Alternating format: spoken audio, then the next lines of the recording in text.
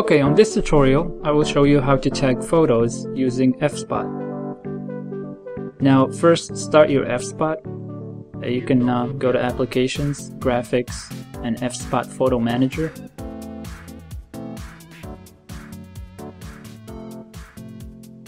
Now, first of all, why would you want to tag your pictures? Well, tagging your pictures organizes them, and it makes finding certain pictures easy. And I'll demonstrate that. As you can see here, on the left, I have my tags. I have people and places. And if I expand people, you can see all the people here. And I can find all of their photos really easily.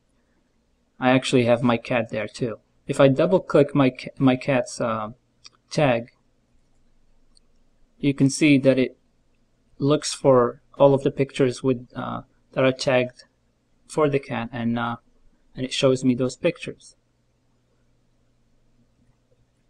I can even, if I want to, double click it so it show me the pictures with just the cat in them. And then if I pick another person here, maybe myself, if I double click that too, you can see up here where it says find, we have those two tags. So now it's showing me all of the pictures with the cat and myself in them. So you can see it's pretty useful. You can also have different kinds of tags. You can have tags for places too, or other things. What I did here, I created tags for places. I have one for Morocco and one for the US. If I expand the one for Morocco, you can see that there's other tags underneath that for cities in Morocco. Same thing for the US. Well, I have states for the US. So let's say I want to see pictures from Kentucky. I double click Kentucky and it finds all the pictures from Kentucky. And if I wanted to show me those and pictures from Michigan, then I double click that and I have pictures from Kentucky and Michigan.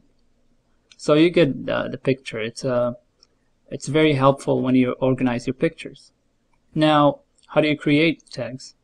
Well, you go find the pictures that you want to add a tag to. You select them. So let's select these three pictures here. And what you do is right click. And if you already created tags, if you go to attach tag, you can see that the tags that you created before are available to you. And you can just go to a certain tag and click it, and it will add those pictures to that tag. It will associate them with it. But if you want to create a new tag, you can go to create new tag, click that, you get this window here. You can change the parent tag if you want it to be under one of these tags, but if you want it to be itself a parent tag, then you go all the way up to none,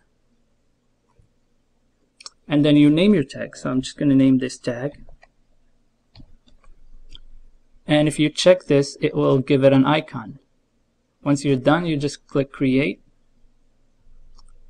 And if I go back here, you can see that it created a new parent tag because I didn't pick any parent tag. And it picked an icon from one of the pictures that were selected. Now I can change this icon if I don't like it. So to do that, you just right click it, go to edit selected tag, and from here click the icon, and as you can see here, you get the option from some icons that are already here, or if you have your own image that you want to add or use as the icon, you can browse for it.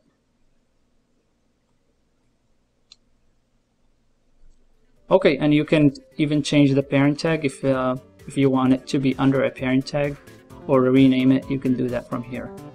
So you just select the pictures you want, right click it, go to attach tag, pick a tag that you already created, or if this is a new tag, then you create a new tag.